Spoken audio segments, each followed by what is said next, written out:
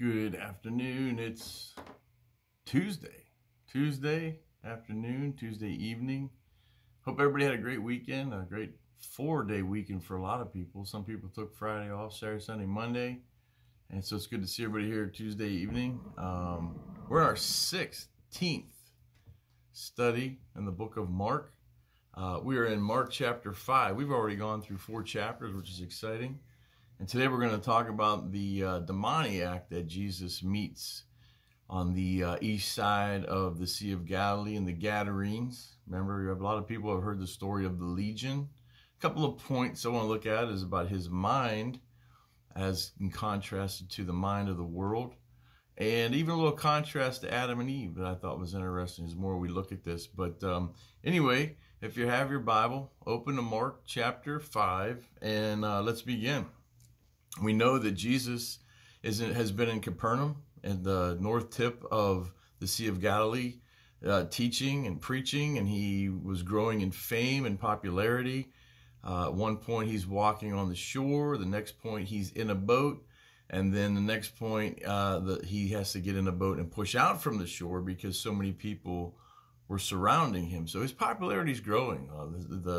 His reputation is increasing. People are starting to see his power, understanding that he has authority. Children are still trying to understand who he is. And the powers that be that see him as a threat want to kill him. So that's Mark 3, verse 6. So let's take a peek at this. He's in the boat. He's been teaching all day. And they went across the lake. This is Mark chapter 5, verse 1. They went across the lake to the region of the Gerasenes. Matthew, I think, says Gadarenes. But same region, just on the east side of the lake, Sea of Galilee, Sea of Tiberias, same place, but on the other side. When Jesus got out of the boat, a man, now you'll notice here differently that Mark and Luke, there's 3 accounts of this. There's Mark 5, Matthew 8, and Luke 8, all talk about the same incident. Now, Mark and Luke agree that there was one man, and Matthew says there was 2. So I don't think that that's anything to get controversial about. As some of you know, if you've taken a report or if you were a police officer, you know that there are many angles from which the witnesses see things. Maybe Matthew wanted to be more precise, so he said, by the way, there was 2. And I look at this as a parent that for years, if there was 2, we have 2 children, that one dominated the other for a couple of years where the other one didn't even speak, but the other one did.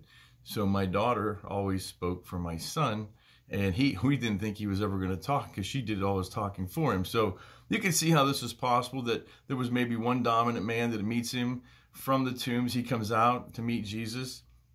And so when Jesus got out of the boat, now he's out of the boat, he steps onto the shore. It says, a man with an evil spirit. Of course, Matthew will say 2 men came out of the tombs. A man with an evil spirit came from the tombs to meet him. This man lived in the tombs, and no one could bind him anymore, not even with a chain. I don't find that hard to believe, by the way. If you've ever been with somebody that was demon-possessed, which I have not personally seen that. I've seen video of it. I've heard of pastors dealing with people who are demon-possessed. Or even people can become demon-possessed. I had a friend named Martin who was a Satan worshiper, who when they took drugs, they became very strong to the point where when they would put handcuffs on them, they could break them. Just pull them right apart like they were nothing. So I can see where the strength of a demon could be in that person. Maybe there's drugs back. I don't know. I mean, that would be speculation. But certainly it says that they couldn't bind him anymore, not even with a chain, because he would break it. So he was very powerful. And by the way, demons are powerful. Let's not mess with demons. Let's not play with demons. You can look at the 7 sons of Sceva in Acts, and they got beat up and went screaming away naked because the demon whipped all of them. So, for he had often been chained. So they had tried to chain him, hand and foot, but he tore the chains apart and broke the irons on his feet. Even no one was strong enough to subdue him. But here comes the King of Kings and Lord of Lords. And this man in his own flesh knows he wants to be delivered of these demons. They occupy him. They possess him. They've destroyed his life. And so you know that the only angle and the only aim that the demons and Satan have for you, even though they entice us with beautiful things and riches and fame, and people sell their souls. I mean, Who said that? Beyonce said that. Rihanna said that. Katy Perry has said that. I sold my soul. They've all confessed to sell their soul to the devil. And I even think one of them named their demon Sasha when they get on stage. It fills them to give them the ability to entertain. Now, I'm not anybody's judge, but it appears that, you can be possessed if you allow yourself to become possessed. And these demons will take over you. But their only aim is to destroy your life. You are the image of God, created biblically in the image of God, or after his likeness through the seed of Adam, so to speak. We look as God wanted us to look, with his intentions and with his purposes. And the devil just wants to destroy that by any means necessary. So this man is possessed with demons. He's chained. He has a family. You'll read in one of the accounts, he has a family.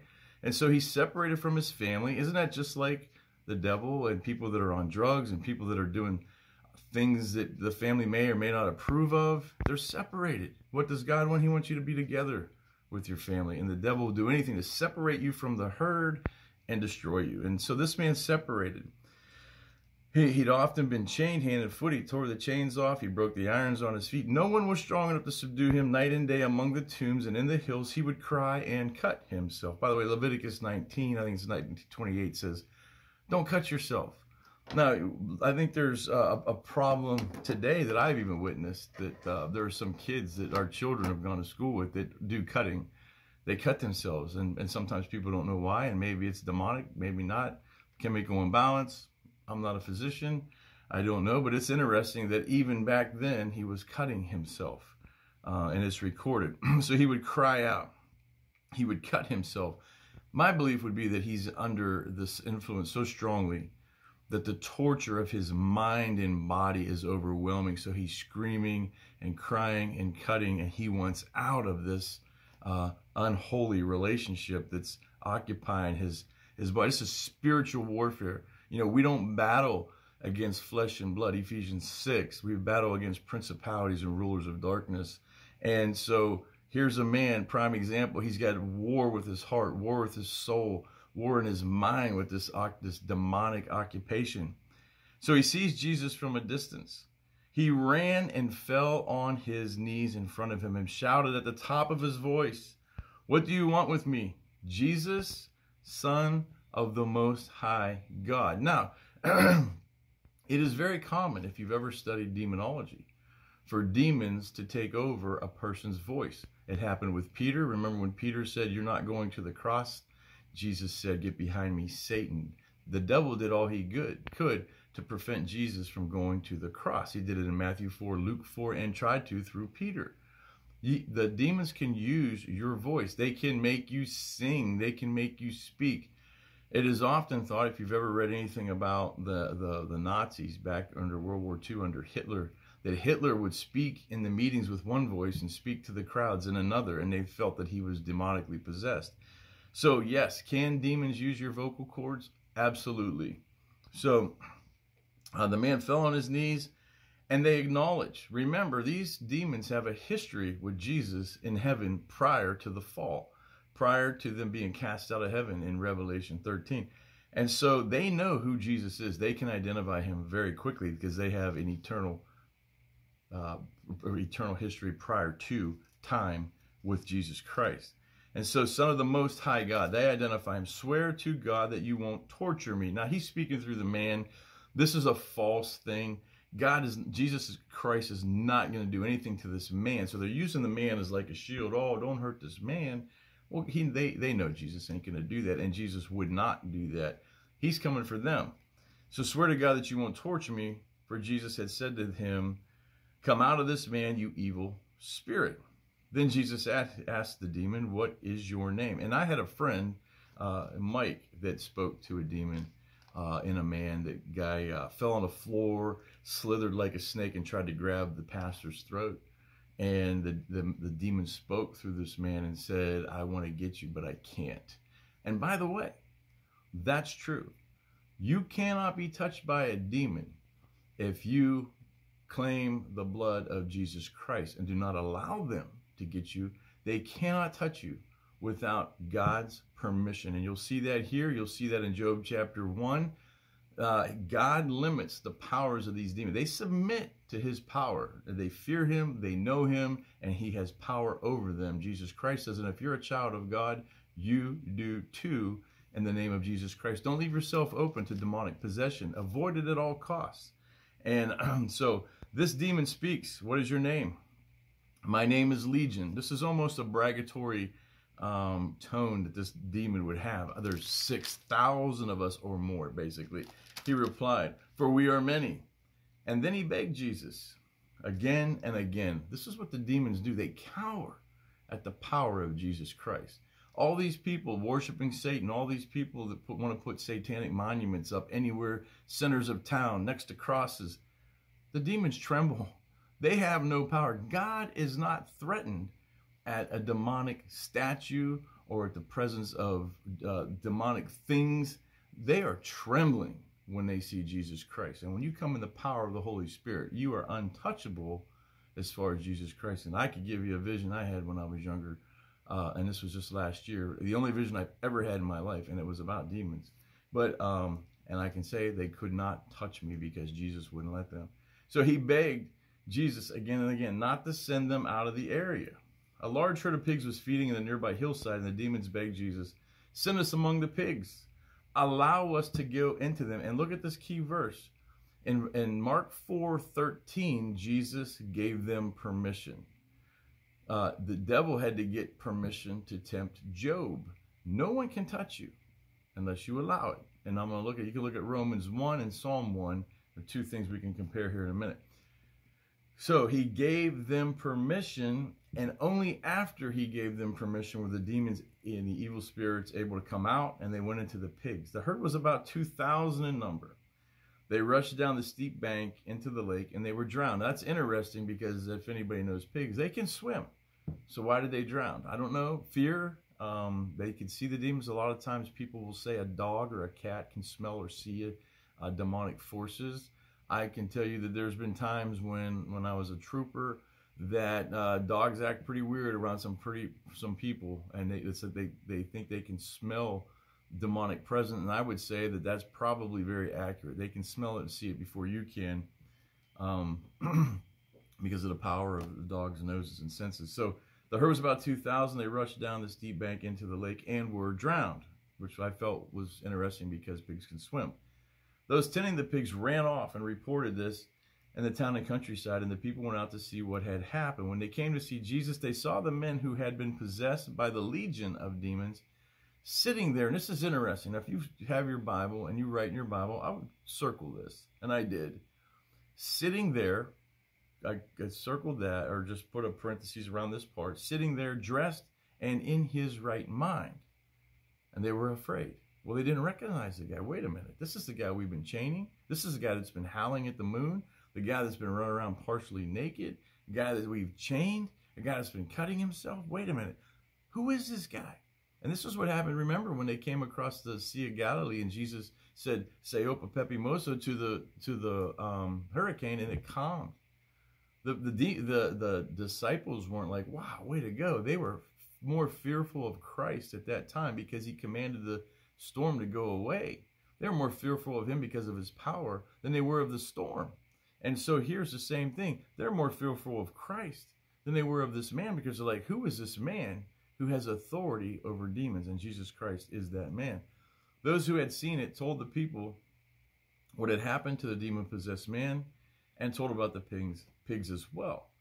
Then the people began to plead with Jesus to leave their region. Now I wanted to say there's something interesting here that I liked, that I think you can compare. That the man who cried out to Jesus is clothed and in his right mind. The people that don't care what Jesus does, they're in disarray. They're fearful. They've lost their herds, and I can't blame them for that in their humanity. But they're like, Jesus, you got to go. And this is what I said. We could compare Romans 1 and Psalm 1, which makes a comparison. If you look at it, first of all, he's clothed. In Isaiah 61:10, when you come to Jesus Christ, and if you read Luke 15, which is the parable of the prodigal son, what does the father do? When the son returns, he runs out and throws a robe on him. And Isaiah 61:10, it says that God puts his robe of righteousness on each one of us. So this is almost symbolic in that the man is there clothed and in his right mind. So he's thinking now with God. And quite honestly, only people who honestly are surrendered to Christ, filled with the Holy Spirit, not full of ego, not for any other purpose, but to worship God, and are humble in the Spirit, think with their proper mind. And then in Romans 1, it gives us an issue, Romans 1 talks about the mind of people who don't want Christ. And so if you look at Romans chapter 1 to compare the two minds here, the demoniac who's been healed and has the mind of Christ now, and the people that are trying to reject Jesus and throw him out, they are not in the right mind. They're fearful. It says that, number one, in Romans 1, in verse 22, it says, people claim to be wise, but they become fools. Why? Because they exchange the glory of a mortal God for images made to look like mortal man, birds, animals, and reptiles. Therefore, God gave them over to the sinful desires of their heart. So they're exchanging God for anything but God. I want to worship, whether it's sports, whether it's power, whether it's fame. I don't want you, God. And he says, okay, if you don't want me, I honor your free volition. I honor your free choice. Then go ahead. You can have what you want. And it says God gave them over. And you go a little further. They exchanged the truth of God for a lie, and worship and serve things that were created rather than the Creator. And it says that because of this, number two, this is the second time, God gave them over. He gave them over, paradidomai. They were given over to sin, to darkness, and to judgment. There was, just evil all around them, and they wanted it. So I looked up these words, by the way. Number one is people suppress truth. The first time in verse 22 it says they're suppressing truth. They're pushing it down. They're cataconing the truth, holding it, suppressing it. They know it's true. They don't want any part of it. And that happens today. I know God is true. I know God exists. I don't want it. I push him away. I'm suppressing the truth that I have in my own very heart and mind. Neil deGrasse Tyson would be one of those persons that suppresses the truth. He argues against the word of God, and he suppresses the truth. So therefore, he has a mind that doesn't work properly. And so God gave them over, paradidomai, gave over to judgment because they suppressed the truth. Opened the sewer of sin. Isn't that interesting? If you reject God long enough, he'll give you over to your sin, to what you want, what we want, and then he gives you over. He'll open the sewer of sin to you if that's what you want, and let us go into the darkness of our desires if that's what we want. He's not going to force himself on us. God gave us a choice. Whosoever will may come. If you don't want him, he'll let you go. If you go to hell, he'll let you go. It's your decision. God doesn't want that. He wants all men to get saved, but he's not going to force himself on us. And so people suppress the truth. Therefore, God gave them over to judgment, to the sewer of sin. And then it says that because of this, God gave them over to the point where people were, even women, and exchanged natural relations for unnatural relations. In the same way, men also abandoned natural relations with women, or inflamed with lust for one another. It was a perversion. They were given over to perversion. This is what they wanted. We want no rules on our sex. We want to do whatever we want to do whenever we want to do it. And most people in the world are like, well, if that's what you want, go ahead. God says the same thing. I don't want that for you. It's not my best design for you. But if you want to be given over to perverted sex or to perverted minds, they did not think it worthwhile to retain the knowledge. They suppressed the knowledge of science, which is what they're rejecting, just things that are natural. They're going for unnatural, so God gave them over to a depraved mind. That's an adikaimos mind, because it's a sick mind, and it's unable to pass the test or operate as God intended it to operate. So 3 times God gave them over, God gave them over, God gave them over. They don't want to think with God. If you don't want to think with God, well, then this is the result of you not thinking with God. And it says here that after they had their depraved mind, after people rejected God so long, They have become filled with every kind of wickedness. And there's a list here in Romans chapter 1, the end of the chapter, of everything. Not only are they evil, not only are they enjoying their evil, falsely, because the devil's going to let them, because he wants to destroy them. They were God haters, insolent, arrogant. They even invented evil ways of doing things. They disobeyed their parents and so on. So that's one mind. But this guy's in his right mind. So those are the people that reject Christ. That's this world today. If you're not thinking with God, you are thinking incorrectly. So go to Psalm chapter 1. And what is this guy's mind? He's in his correct mind, in his right mind. He's now thinking for the first time with God. He's clothed. He's clothed as a Christian would be in righteousness. He's got a robe of righteousness. He's in his right mind. And here it is, Psalm chapter 1, verse 1. Blessed is the man who does not walk in the counsel of the ungodly. We have to be free thinkers, critical thinkers. I think with the word of God. My frame of reference is the word of God. Nor stands in the way of sinners. I'm not going to stand there. I'm not listening to the ungodly. I'm not going to stand in the pathway of sinners and consider compromising my right mind. I'm going to think with God. And that's what that means. Does not walk in the counsel of the ungodly. This is a person in their right mind. This would be the man standing before Jesus now in Mark 5. He does not walk in the counsel of the wicked or the ungodly. He does not stand in the pathway of sinners any longer. He wants more of Jesus. So he's in his right mind. He's not going to compromise. He's not negotiating with the devil any longer. And that's what happens. Just look at any movie star. Not all, but there are many who have said, I negotiated with the devil. I sold my soul to the devil for fame. And it's recorded, so you can look at it yourself. So they're negotiating with the devil. They're walking in the counsel of the ungodly. And then there's some that sit in the seat of the scornful. So he doesn't sit there either. He's not sitting there judging. He's not pointing the finger at other people. He's not trying to throw down God's creation and go after them and ridicule them and sit in the seat of judgment. He's no longer chained by judgment, no longer chained by legalism. That's the word I was thinking of. Legalism. This man's been set free. He's no longer chained. He's in his right mind. He's walking with God. He's thinking with God. He's standing with God. And that says here, then in your right mind, your delight. Psalm chapter 1, verse 2.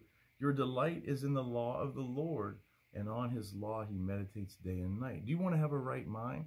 Meditate on the word of God day and night.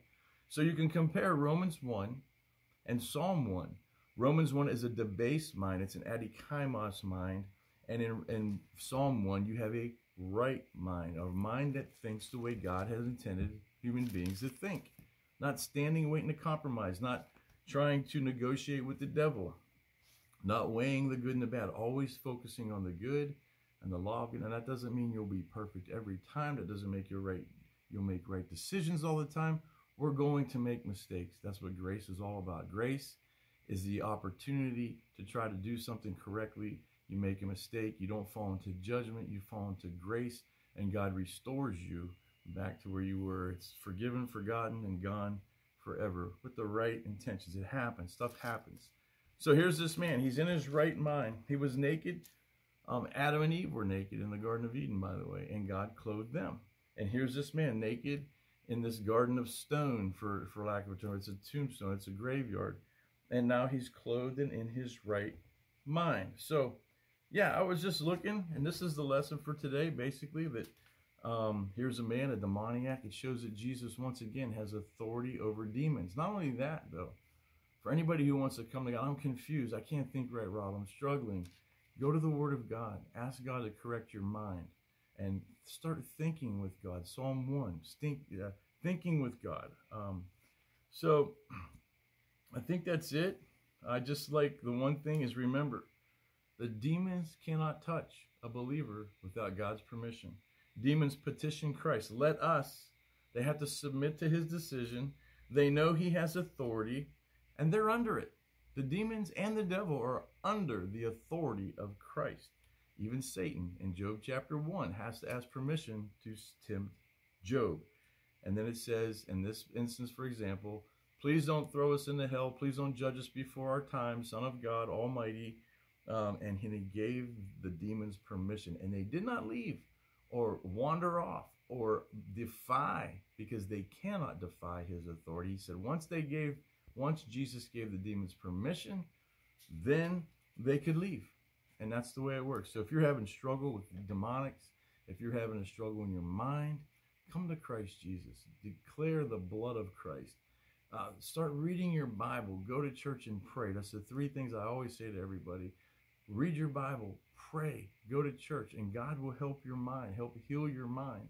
And you can start to think with Christ in a proper mind. If you don't do that, read Romans chapter 1, and it shows you that you'll have judgment all around you, paradidomi. You'll have an adikainos mind, a mind that can't operate the way it's, and you're going to suppress truth. When you suppress truth, you're given over to judgment, and your mind will never function properly. But in Christ Jesus, if we pray and read and meditate on his word, we can think properly with the mind of Christ, with our Bible being the frame of reference for everything that we do.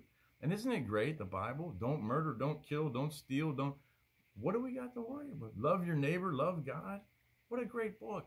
What a great book to be able to think with God. So, anyway, I hope everybody has a great day. That's lesson number 16, Mark chapter 5, and we'll continue tomorrow. Have a great night.